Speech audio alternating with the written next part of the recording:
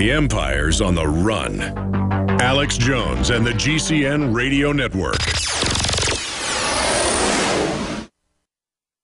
Introducing Pro One. All of your filtration in one system, portable, on the go. No more do you have 2 or 3 filters to just reduce sodium fluoride. You have a system that cuts out the sodium fluoride and up to 95% of hydrofluorosilicic acid. Advanced manufacturing technology combines silver-impregnated white ceramic with new Aquamedics advanced media for removal of fluoride and other heavy metals, all in one filter element. It is the only one that does it, and out of the gates, we have it discounted at 10% off with promo code WATER. This is the only system that in one unit helps reduce or remove pesticides, herbicides, chloramines, ammonia, and chlorine, hydrofluorosilicic acid, the most common form of fluoride not covered by other fluoride filter brands, and sodium hexafluorosilicate. Get your Pro Pure with the new Pro One filters today at InfoWarsStore.com or by calling 888-253-3139.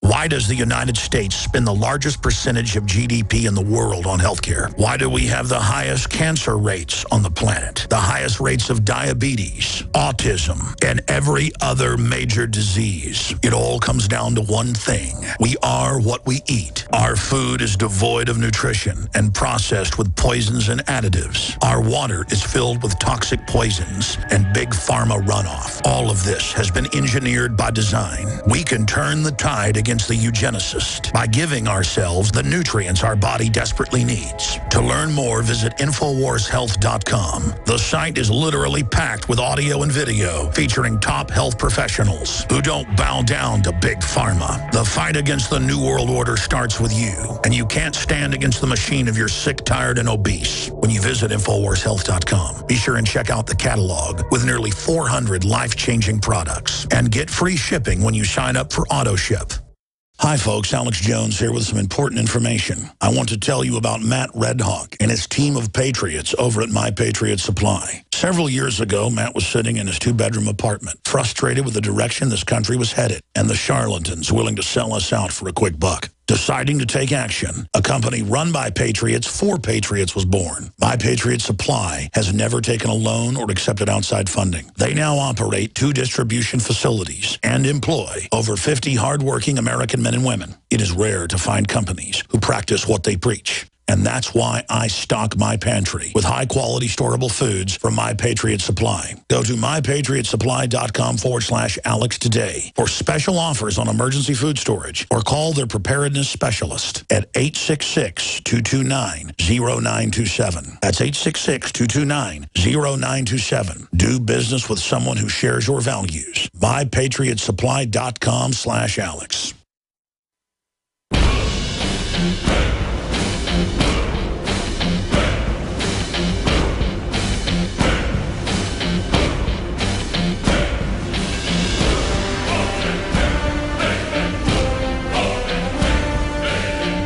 We now take you live to the Central Texas Command Center in the heart of the resistance. It's Alex Jones. Dick Gregory's only been on twice before, and we've got to get him on commercial-free in the Nightly News for like a 40-minute commercial-free interview so we can put clips of his comedy throughout the years and clips of his new film in there. He's agreed to do it in the next 2 weeks, so that's coming, because it really is almost pointless to just get him on for 30 minutes because he's got so much to say. And again, he was talking about this stuff 50 years ago, ladies and gentlemen, and so much of it has turned out to be true. So you've got the floor, Mr. Gregory. Finish up your point you were trying to make about it being in the news that the FBI director was going to kill you, and then expand out on, you were bringing up the missing plane and the missing scientist. Of course, that's one thing I thought was interesting, and kind of a brain theft, I guess, and just other big issues. Your view on the world, Dick Gregory. Okay, now, where we left off was the Chicago Tribune article, and that was by Rob Warden. And here's the first paragraph. The late J. Edgar Hoover ordered the Chicago office of the Federal Bureau to develop measures to neutralize, that's the word they use for kill, black comedian Dick Gregory, and suggested measures could include alerting La Cosa Nostra to Gregory's verbal attacks on them. And it goes on and on. Now, fact, I had the telex before the Chicago FBI got it. That's the good thing about black folks. And one day when white folks understand who we are, you know, we did all the work for white folks. They didn't hire white folks to do that. We did all the work. And it's something about white America. They knew something about us, our spirit. Why? Nobody on this planet could be treated like a group of people that we was treated during slavery, and they knew something about me. They let me cook their food. They let me take care of their babies. You don't let people who's been trashed do that unless you know something that's coming off of them. So we had all the jobs. My mother's mother worked for Jesse James. We from Missouri, up in the Boot Hills, Jesse and Frank. And when Jesse got killed, Frank changed the name and took the money to Rockefeller. That's who the Rockefellers are, okay? See, we know all of that. By the way, folks, that's actually true. The Rockefellers ran snake oil operations out of Missouri before they discovered oil. That's right. and the Jameses were Jews. That's why, and I hate to use the word because so many people use that to trash the Jews with. No, that's why they was robbing banks and the railroads because of the way they treated Jews. And so consequently, we knew that. We knew everything out here. We know who Abraham Lincoln's daddy was. We know who Abraham Lincoln was. And we know that because we worked in the house. And we know damn good and well that ain't no white boy from Yale invented the cotton gin. Okay? If I'm working and the people I work for and I'm the slave that don't give a damn about me here, why are they going to invent something to ease my burden? Huh? Eli Whitney. And then the only reason you can have fantastic documents there is because Eli Whitney came down from Yale to visit this rich, slave-owned family, and he saw this black guy sitting in the field with a box. And so he went back and put a patent on it. Well, it went to court. So the documents is in federal court about who did and who didn't. And so when you sit and you think about the information we have and have always had, the Pullman porters, most of the Pullman porters were wealthy. Why? Because couldn't nobody poor afford to ride on a train where they had sleeping car. It was called sleeping car porters. But the wealthy. Before that, it was the Roosevelts and the rich. They would hook their private car onto the railroad. So they say anything in front of us because we was invisible. We know what stock was going to go down. We know the stock market, when it was going to be fixed. We knew that. We knew sports. Do you know what I'm fixing to say now? Do you know how many Americans would just say, oh, he must be great? 60% of all college football games is fixed, okay? Now, and we think the same way the Germans thought right before they fell. There were people trying to tell folks what was going on, and they wouldn't hear it. They just couldn't believe that this could happen. And so consequently, when you sit, now, here's why your shows and shows like yours go over so big. When I'm 82 years old, I had nothing but NBC, CBS, and ABC. Okay?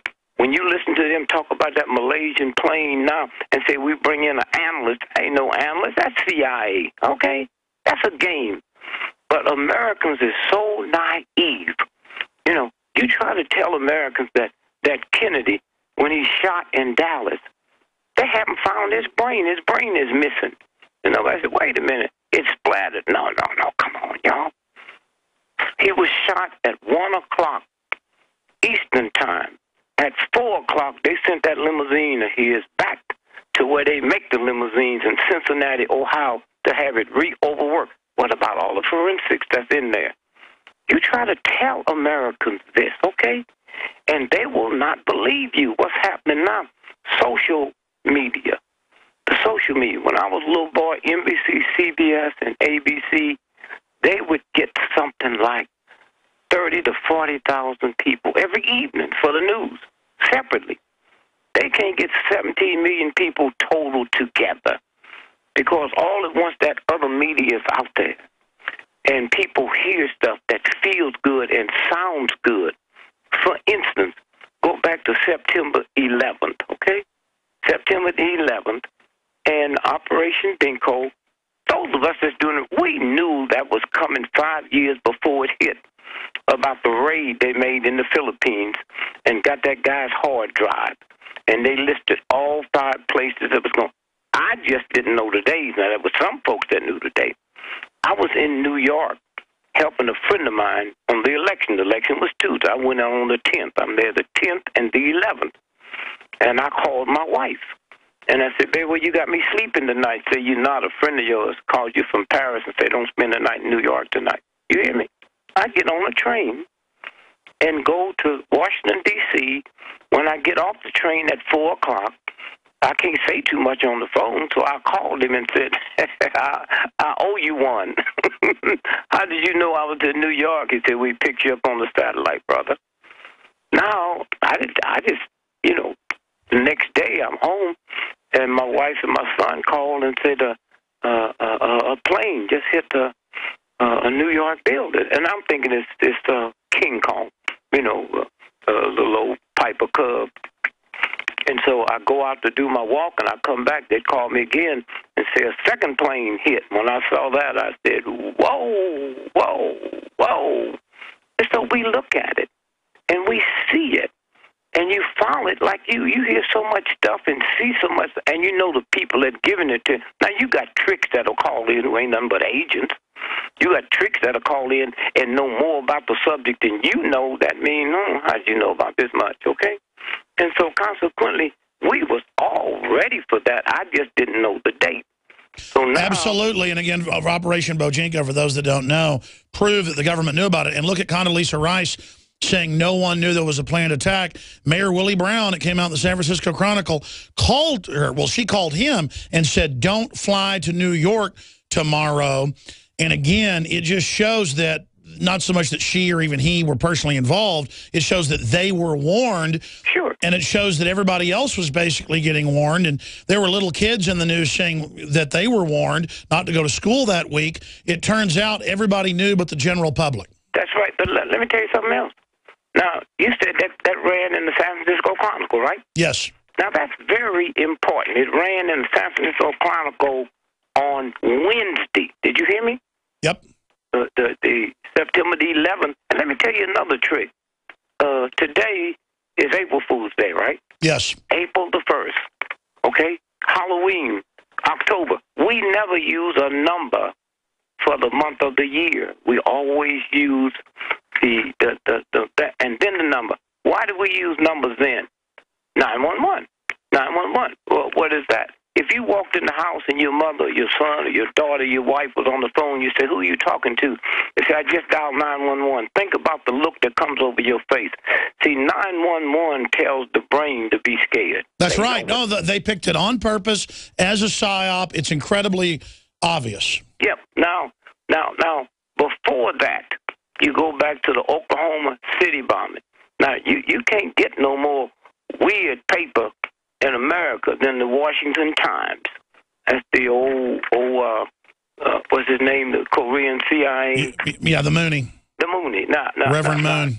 Just imagine, in his paper, Wednesday, April the 22nd, 1998, headlines, FBI paid mortgage on Nichols' home, Denver. The FBI made mortgage payments on Terry Nichols' home after he was arrested and before he was convicted of conspiring to bomb the Oklahoma City federal building. Now, court documents show this. Come out the court doc. Now watch this. A Justice Department spokesperson said he did not know immediately why the government was making payments nor the amount. Now, she didn't say it didn't happen, okay? She just said... And it's the same thing. Almost all the hijackers had the FBI paying for their houses and tracking them. That was even in the AP. It's crazy. That's right. And so when you stop and think, now everybody said, well, wait a minute, how did they learn how